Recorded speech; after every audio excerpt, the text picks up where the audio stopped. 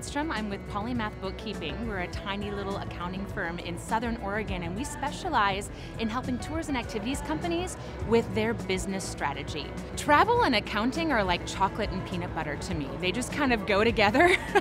I really enjoy travel myself. I've been all over the world, all over Europe and Africa, working with people who have that same passion for wanderlust that I have.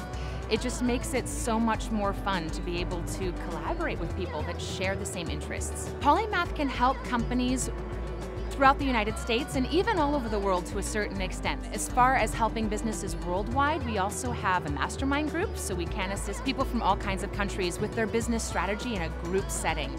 Doing business strategy with tours and activities companies is helping to get their finances organized so that they can see a clear picture of what's really working and what's maybe not working.